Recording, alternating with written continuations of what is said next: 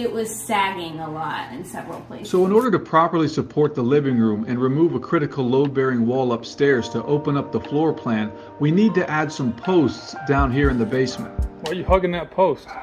Trying to keep it from falling. And to correct the sagging floor at the same time, we need to jack up the house a bit. Let's do it. First, we needed to determine the amount we need to lift the floor, which we did with a level and measuring tape upstairs.